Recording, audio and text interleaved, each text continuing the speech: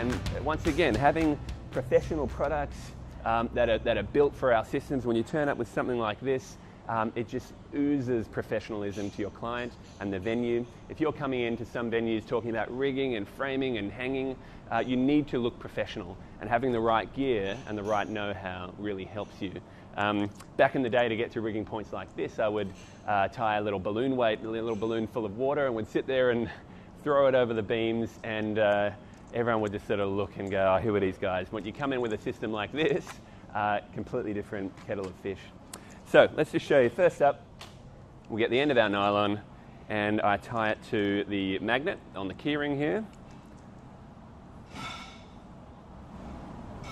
Just a double knot. Now, a couple of pointers using this system that I've learnt over the years.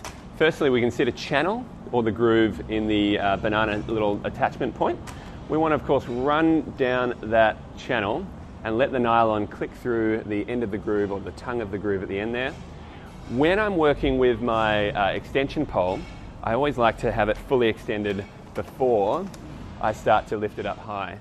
It just means there's less to do with your hands while you're working.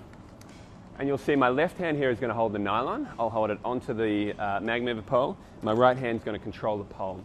So as I work my way up, I'm going to leave that ball as close as I can to the end, because the further down it is, the more it can swing, and the higher up it is, it controls it a little more.